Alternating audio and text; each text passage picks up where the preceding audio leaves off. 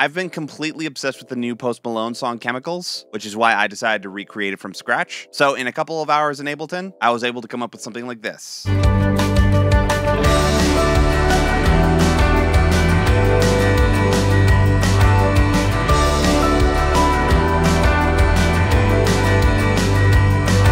And I want to show you guys how I did it. But first, if you haven't already, please hit subscribe. So I figure we might as well start from the top where we have these really nasty sub basses. So this bass is actually separated into two main parts. This sort of upper Reese bass layer and then this lower sub bass layer. They're both made from the same sub patch, actually. The only difference is for this top one, I have it playing more of an octave up. It might actually be 2 octaves.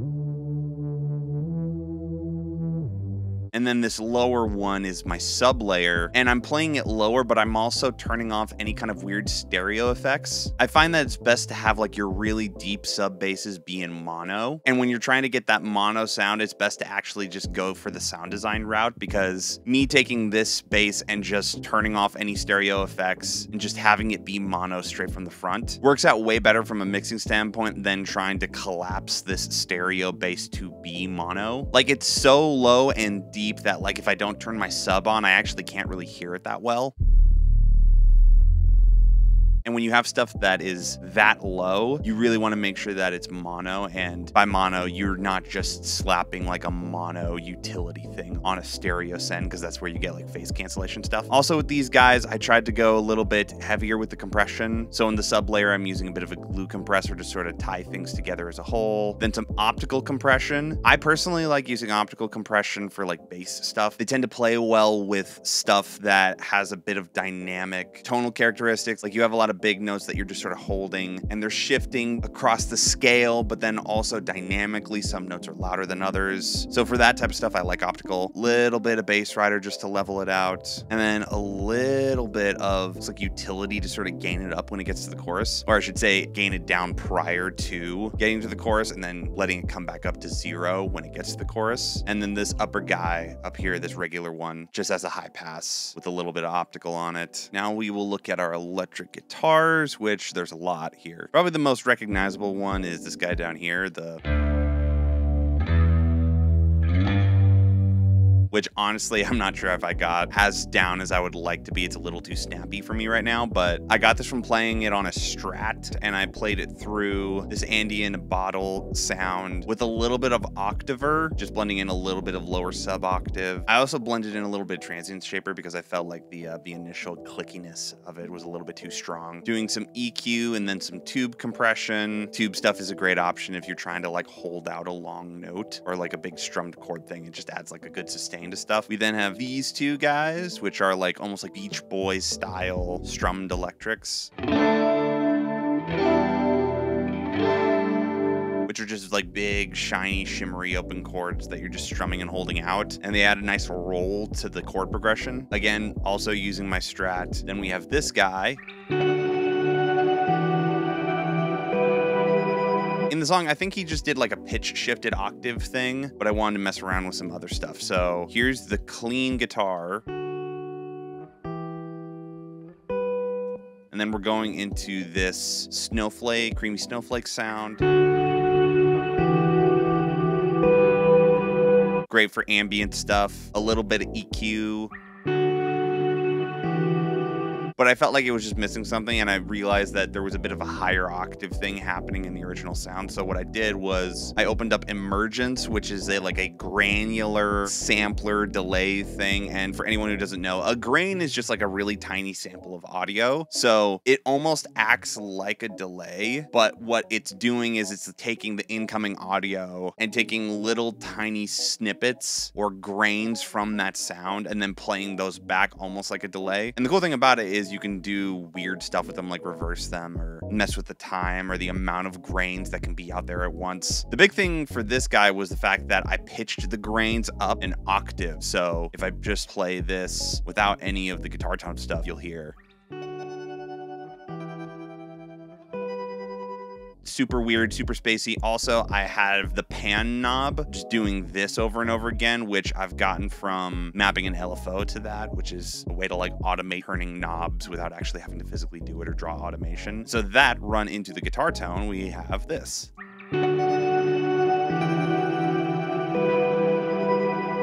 And then here at the very top, it's barely there, but in like the second chorus, you can hear that there's a bit of a pickup note on an electric in between certain bars. I just used my 335 and the Chandler limited amp from the Plugin Alliance stuff, a little bit of limiting and a little bit of spring reverb. I feel like spring stuff is really good if you're trying to get that sort of like jangly, almost like 60s guitar tone sound. And here's what all of that sounds like with the basses.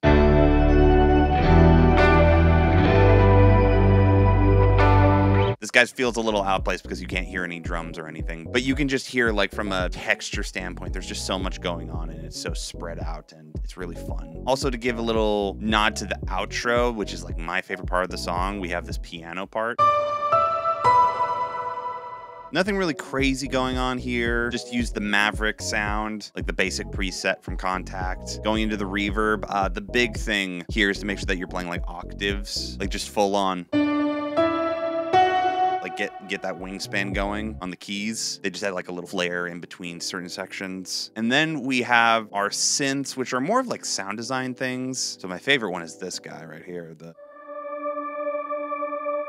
which is me just seeing how far I can take free plugins. So let me show you everything dry and then build up from there. So I'm starting with this decent sampler patch from Venus Theory, which I've been digging decent sampler a lot recently. I've been watching a lot of Venus Theory and Dave Hilowitz's YouTube channels, which are really cool, by the way. It's a really good like behind the scenes of like how sample libraries get made. But this is one that they did where they ran analog synths through like VHS tapes and stuff like that. And they just made this really cool, like warbly textured synth. This is a paid pack that they have, but they actually have a free version. And so I took that, low passed it, ran it into some space modulator, also free. And then I don't remember if I said it earlier, but Emergence is also free. This one is doing the same thing, only instead of one grain stream, we have two, and they're panned a little bit differently. They have different lengths. One of them throws them an octave lower, the other one throws them an octave up. Weird stuff. And then some Valhalla Supermassive. This We Are Stardust sound is really good. And then some high passing and low passing. And it just makes this really nice bed of ambience underneath everything. We also have this little guy here, which is like a transition between the pre-chorus and the chorus. It's just like an analog synth. So I use the Arturia Analog Lab ARP 2600, just using a sequencer as a way to like hold down one note and have it go da da da da da da, which is honestly like my quickest way of using a sequencer. I know I should probably use the arpeggiator for arpeggio. For me, I normally throw it on as like a one button, like, okay, I want this to be like a steady da da da da da da da da, and I just throw it on there, hit one note, and then you can adjust the attack and release with the gate knob here. So some clap impact. And now we can look at the drums. So I felt like the drums for this song were kind of like live kit feel that were kind of like accentuated a little bit in post. It's very much like a indie pop, like vibey drum sound. So I used my Rock Solid EZX for a lot of it. I used it for my kick. Mainly because I noticed in the original recording, there is a bit of a woofiness of low end that comes after the hit, which comes mainly from like a room mic. And so I just used a kit like this to accentuate that and then controlled the velocity and the MIDI notes after it. And just a little bit of mirror EQ to like balance it out with those sub basses. Chorus, we then have snare, also from that same kit. Before you ask, yes, it is totally possible to just stem stuff out directly out of Superior Drummer and just like have it be on separate channels and do different inputs. You can 100% do that. I was just really lazy when I was making this beat, and so I just duplicated it multiple times, mainly to get like the kick, the snare, and the cymbals out on their own separate tracks. So, and of course, we have these guys, which are like the rides and crashes.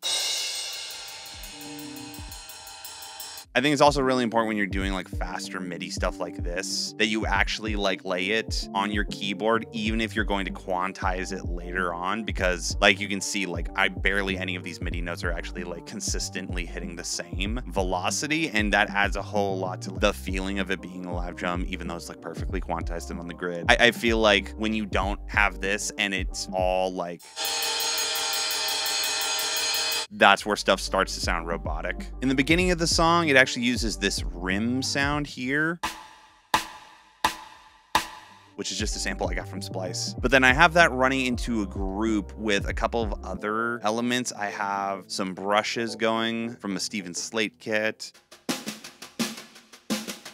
And then I actually have this sample here that I made, which was like a rosary that I had. Not like this one, but one that actually had like beads on it. And I went up to the microphone and I was just like jingling it in sort of a rhythm. And then I processed it and quantized it. I was just doing this in my hands with the rosary, and it had like a cool rhythm to it because it almost feels like it's about to like not catch up to it on the one, which is kind of a vibe for percussion stuff. But yeah, then all three of those guys are running into a bus that has a little bit of erosion and decap. If I actually take that off, you'll listen to how they sound. And then with decapitator and erosion on.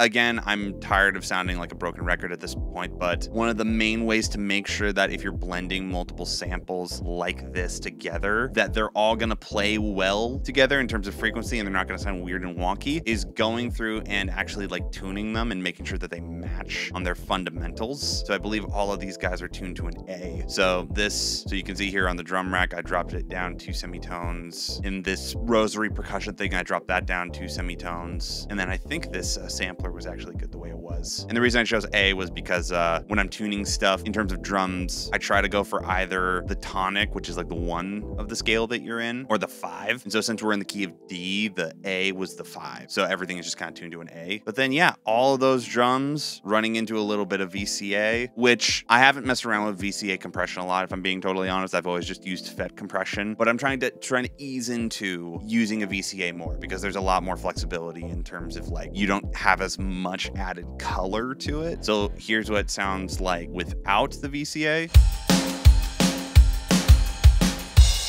And here it is on.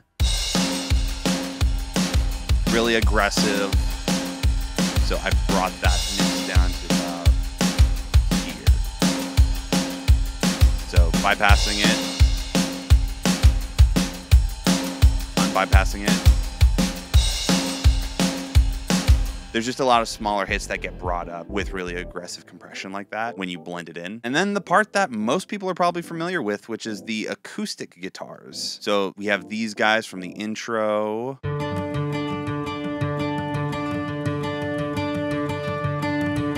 I actually found with these guys, it's easy to play the riff if you have the open notes stringing out, but part of the tonal characteristic of the riff is to actually like be playing it a bit up on the neck. Like holding the notes here instead of down here. It just changes the tonal characteristic a little bit, just using some light EQ, some R comp, and then some tube compression on the group, just because I don't really care about like having one on each individual guy most of the time. If I'm conscious about it, I try to just do it on bus or something. And then the last thing is these chorus acoustics.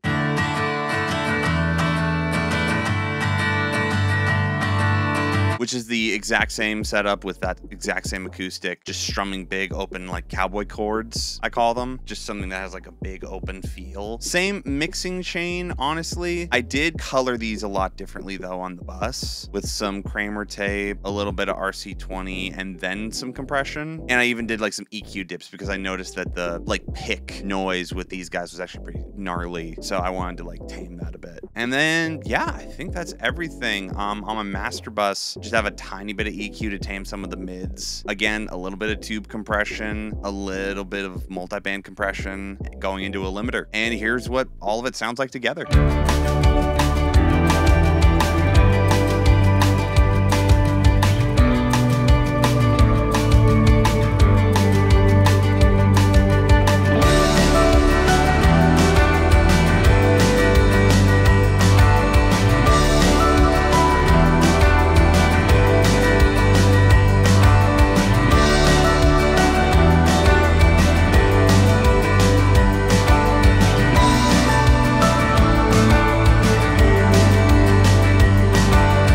yeah, and that's what everything sounds like. If you enjoyed this video, hit subscribe, and if you have any other songs that you would like me to recreate from scratch, put them down in the comments. I love seeing what you guys suggest, and yeah, I will see you guys next week. Later.